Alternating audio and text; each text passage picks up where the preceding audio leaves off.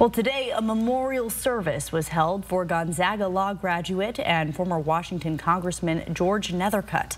It was held on campus, and out of respect, there were no cameras at the event. Spokane Mayor Lisa Brown ordered flags be flown at half-staff today in honor of the former congressman.